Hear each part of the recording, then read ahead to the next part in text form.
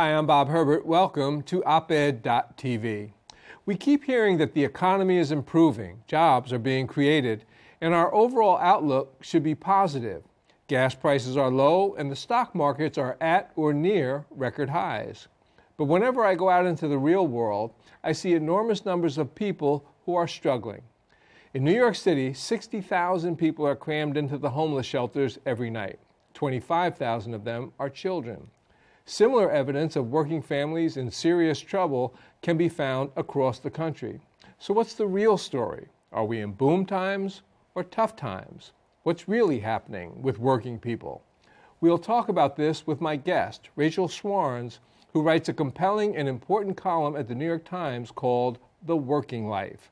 She's also the author of American Tapestry, the story of the black, white, and multiracial ancestors of Michelle Obama. Rachel, welcome. Thanks for coming by. So half of New York City's 8 million residents are either poor, according to the official federal government definition, or very close to poor. So let's start with that general question. Are we in boom times or tough times? You know, we're someplace in the middle. We're in what I like to describe as a very unsettled recovery period. Jobs are being created. Things are getting better. But the truth is that for most people in the city and in the country, people are worse off than they were before the recession, before the Great Recession. Right. So everything in terms of income, yeah. Exactly. So they haven't made up. We have not made up that gap yet. So jobs are, in fact, being created. Do you have a sense of what kind of jobs they are? For a long time, most of the jobs being created were low-wage, dead-end type jobs. Is that changing? Well, you're exactly right. In this recovery period, a sizable chunk, some say almost as much as half, have been in restaurants, hotels, very, low wage. People are struggling to get enough hours to work in retail. That's what we've been seeing. And again, wages have not moved in the way that people have hoped they would. Now, toward the end of 2014 and looking forward, people are more hopeful. Economists are more hopeful. I'm certainly hopeful that we'll see a change. There was a report out recently suggesting that, we're going to be seeing some growth in middle income jobs. And certainly the city has seen an increase in the tech sector, which, does pay well. So, it remains to be seen, but I think people are feeling somewhat optimistic now. So when you say people are feeling hopeful, the hope is that some of the jobs or more of the jobs being created will be better jobs. That's right. And that wages will begin to rise. That's exactly right. I mean, one of the issues that we've seen, as I mentioned, wages have not increased to the pre-recession period. Also, the number of hours. I mean, that's a real struggle for people still to be getting. You might have a job, but, are you working the number of hours a week that's going to make it work for you and your family? And that remains an issue for families. Now, you had a column last fall that got a very big response. I think the woman's name was Maria Fernandez. That's right. Can you tell us about that column? Maria Fernandez was a woman who lived in New Jersey, originally from Portugal, who was working at 3 Dunkin' Donuts to make ends meet. And it was so challenging, getting from one shift to another shift, morning, afternoon, overnight, that she often slept in her car. And she often left the car running. And on one day, she did that, and she died in her car of, carbon monoxide poisoning.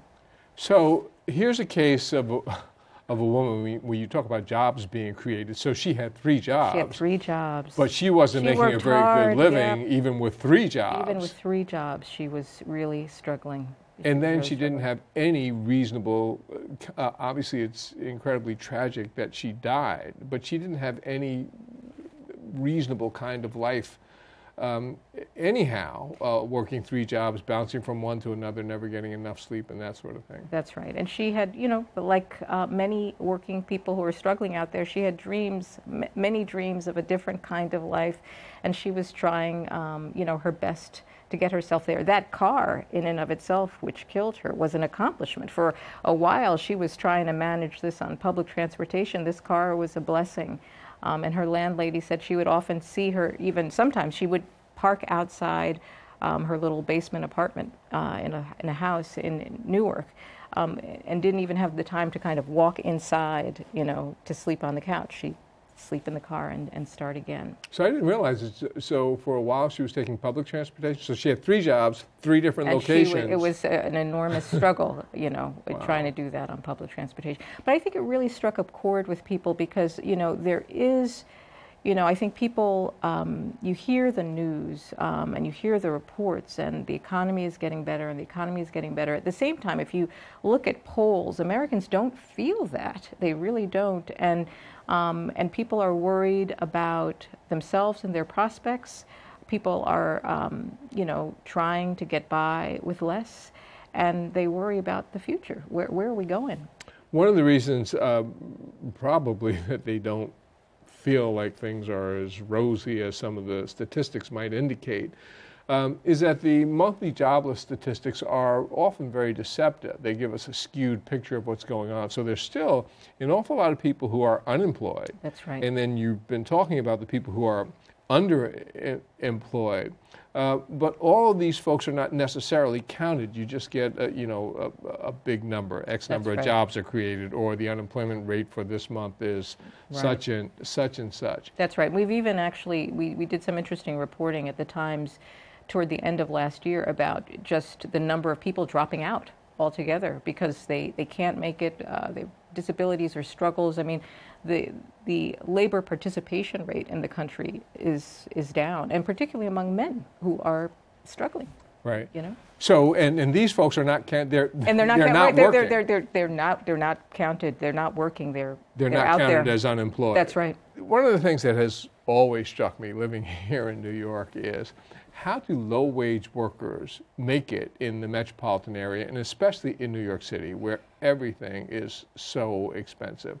So you're dealing with low to moderate income folks all the time. What are their lives like? Give us kind of a portrait of those lives in New York City. I think about, the restaurant worker who I profiled in December, who was working, I think it was 25 to 30 hours a week, going back and forth from the Bronx, thinking about the holidays and his children and wondering what in the world he was going to do. His daughter had given him a list, and he knew there was no way that he could do that. I mean, he was struggling to pay the rent. People are living in, the question of affordable housing in the city is a real challenge. People are really struggling day to day, and I was born and raised in the city. I was born in Queens, and I grew up in Staten Island, and I live in New Jersey now. It's hard, I think, for people, It's tough. When you think about the things you need, affordable housing, good schools, a neighborhood without crime, reasonable commutes. It's not easy. You mentioned affordable housing, and I had used the statistic 60,000 people in the homeless shelters every night. But that really understates the problem because it doesn't talk about all the people who are doubled up. They're living with friends, they're living with families, and that sort of thing. Or the incredible demand we've written recently about just the lotteries for affordable housing or just to get a spot in public housing. I know that a lot of people think, oh my goodness, public housing, it has such a terrible reputation in New York. It is sought after. It's essential. It is, and there's just not enough. Right. In one of your columns, you asked whether Mayor de Blasio had sort of delivered on his promise to improve the lives of struggling families in this city. He had talked about a tale of two cities and that sort of thing. And you came to some conclusions in your column. Can you talk about that? He came to office promising to change the dynamic and to really champion struggling New Yorkers. And I think, there's only so much that a mayor can do. He's got the economy to deal with, it's not easy. But I think if you look at his first year, I think that he made a difference. He passed paid sick leave. And, for a lot of professionals, paid sick leave, we all have paid sick leave. What does that mean? It means an enormous amount to people. Yeah, if you have it, you take it for granted. That's right. If you don't, if you've got a sick kid, people lose their jobs. Yep. That is a big deal. Universal pre-K, again, that's an education initiative, but it also supports families who really struggle to find good quality education and programs for young children. Think about the living wage and increasing the living wage and expanding the living wage. I think that I think there are some advocates who would say he hasn't done as much as people have hoped for. I mean, he certainly faced tailwinds from Albany. He wanted to get New York City. Yes, that is. He wanted New York City to have the authority to raise its own minimum wage. It's still a goal that he has. It looks like it's not happening. Yeah, because of what's happened with the legislature. That's right. Yeah. And even without that, the Senate probably in Republican hands wasn't going to go for Right. that. So I think that he's made steps forward, and I think that these are tangible steps for people. Now, he also wants to sort of, I think, pretty radically change the workfare That's program. Right. And this has been on the books for years. That's right. A pet of Rudy Giuliani's. That's right. Can you explain what workfare is and how has it fared That's right. since it's been in effect? Right, so workfare, which I wrote about when Giuliani was mayor back in the 90s, was a program where people were required to work for their welfare benefits. It came at a time when there was a lot of concern, both at the federal level and state and local levels, about welfare and folks who were perhaps abusing welfare or cash assistance. So New York City created the largest workfare program in the country, close to 30,000 odd people who were sweeping streets, cleaning, things like that. Some office work, but mostly, maintenance type work. And over the years, and even under Bloomberg, it started shrinking. Even under Giuliani, it started shrinking because the truth is it was expensive, and also, it was unclear kind of what the results were. Advocates complained that, people, what were they really getting out of this? If you talk to people who were involved in the program, they said, I'm so busy doing this, I can't even find a job, that might actually take me out of this. And last year, Mayor de Blasio said, we're going to end this. And not only are we going to end this workfare program, but we're going to reorient our priorities for folks on cash assistance. We're going to emphasize education. We're going to emphasize short-term training programs that are, targeted toward places where wages are higher and that people can make a better living. Now, the truth is, it's a bit controversial in the sense that there are folks who have studied this who say, "Oh my gosh, there's a long history of training programs that simply don't work." So you might be replacing workfare, right, with something that doesn't actually do much for people. But there is some research that suggests that the right kind of program that pairs education with job search and short-term programs can make a difference. And I think, that's clearly what de Blasio wants to try. So who can actually get welfare or the equivalent of welfare now? Because it was my understanding that had pretty much shrunk tremendously. Right. I mean, it's time limited, so it's certainly not as easy as it was. But, there's still a sizable number of people who that is the option. And then it still is a safety net for Right. New Yorkers. You commented that among the many problems facing lower wage working people, it's not just the wages that they have to work for, that there are other problems. There's uncertainty about their hours. They don't know. They don't even schedules. Yeah, very often they Right. don't know what schedule they're going to be working. You wrote about, I think, a pregnant woman. Did she lose her job because? Right. New York City passed legislation that bars employers from firing, pregnant women, and requires them to fire reasonable accommodations for women who are pregnant. But sometimes, I wrote about 2 people last year who lost jobs because they were pregnant. In one case, the woman's doctor said she couldn't work overtime. That's right. And her boss insisted that she work overtime, and then that job was That's right. just gone. That's right. And then a lot of people, I think a surprising number, although I don't have the exact numbers, a lot of people are cheated out of their wages. They're not paid the wages they're supposed to be paid. How does that work? Well, there's a minimum wage. For people in restaurants, there's a lower wage. It's a tipped minimum wage because the idea being that people will earn tips to supplement that. But, for people who are undocumented, people who are, just struggling and on the margins, sometimes, and vulnerable, sometimes employers simply don't pay. They don't pay them overtime. They don't pay them the correct amount, the minimum wage, and so they'll pay them less than the they minimum will wage. pay them less than the minimum wage. And the challenge that the Department of Labor has had is that enforcement and having enough budget and staff to enforce the law has been difficult. And so there are a lot of claims that people make, sending them up to the Department of Labor in Albany saying, hey, I wasn't paid.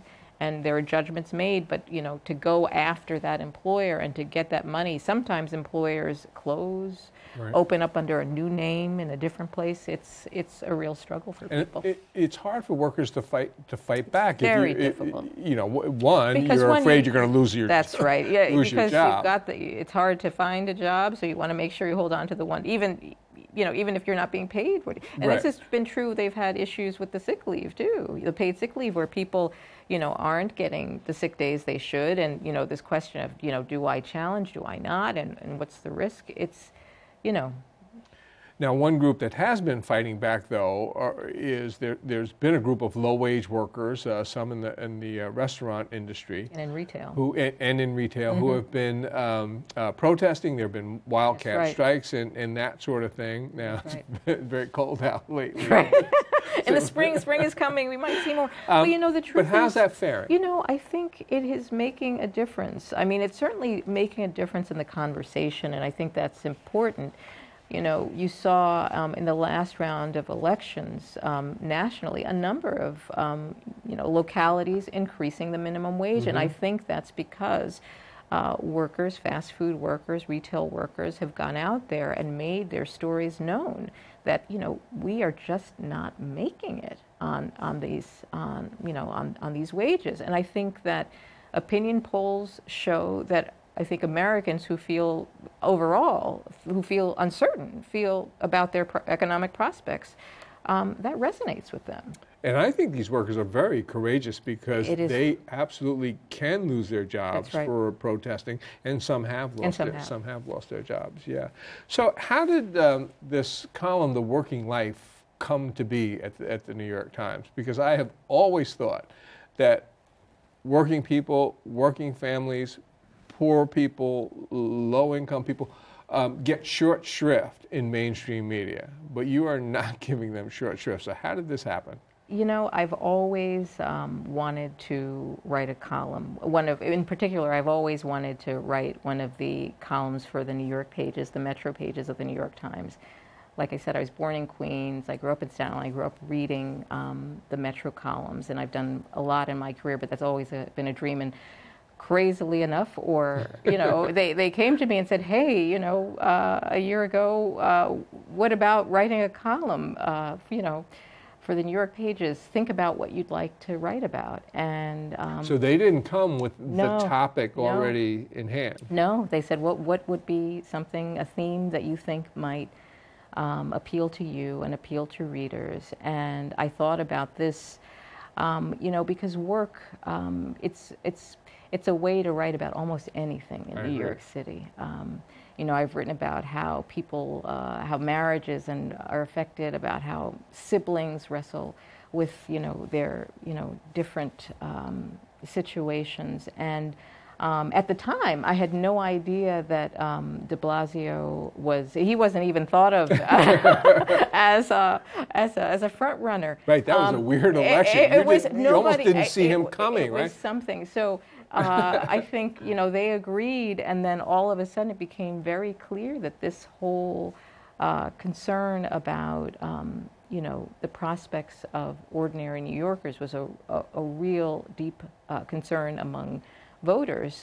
The timing seemed to be just right. But in fairness, in the New York Times, they agreed before, without even knowing that. Wow, it seemed like it would resonate. Yeah. So the subject matter of the column was your idea. That's right. That's great. So how do you go about, people always like to ask this question, how do you go about finding your columns, finding the subjects? You do it in what I think is the proper way. Everything, or almost everything, is on the record. People are identified. Right. How do you go about this? Sometimes I've got my own ideas. I mean, I came into the column wanting to write about this unsettled recovery and how people were managing. And so that was kind of a theme I've been interested in following. And then, people write to me on Twitter, they email me. It is sometimes a challenge, and I'm very respectful and grateful to people who are willing to share their stories, their photos, and their struggles. I'm grateful for that. Are there some things that have surprised you since you started the column? I think the hardest thing for me, having been a journalist for 20 years or so more, 20 years at the Times anyway, has been, sharing a bit of myself in the column and using the I word, which for news journalists we don't really do. But I've got firefighters who in my family. I talk about just my own work experiences, and that I don't do it much because I think the stories of New Yorkers are more interesting. But as a columnist, saying what I think sometimes is something I'm still getting used to. You wrote, and we're running out of time, so we have to be pretty brief here, but you wrote a very moving column talking about the anxiety that a lot of African-American parents face about potential encounters with the police. Talk about that, and what prompted you to write that column, and what prompted you to write it the way that you wrote it?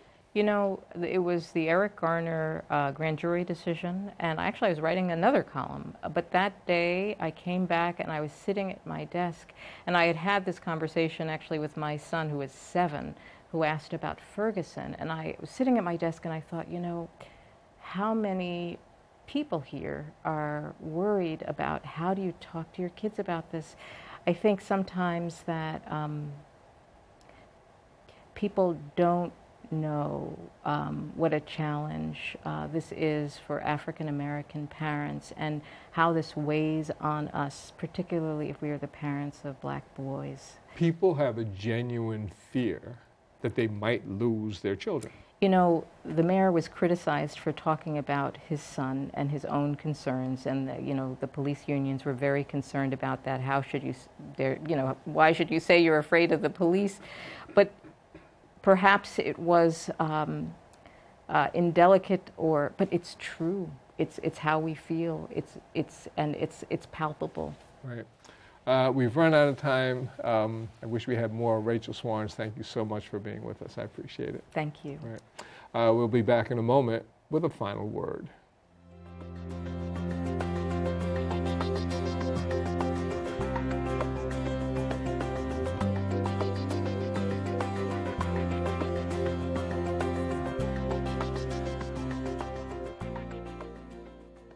File this under really creepy technology.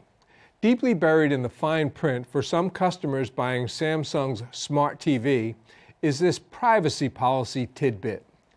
Please be aware that if your spoken words include personal or other sensitive information, that information will be among the data captured and transmitted to a third party through your use of voice recognition. My experience is that most of us do most of our deeply personal talking, our most important discussions, in the privacy of our homes, where our TVs tend to be. The idea that one or more of those TVs may be listening, recording, and transmitting our conversations is weird. The truth is that many of our devices with voice recognition features are operating when we don't realize it. They may be smartphones or voice recognition systems in our cars, whatever. They are capable of listening in on and transmitting spoken information that we had absolutely no intention of sharing.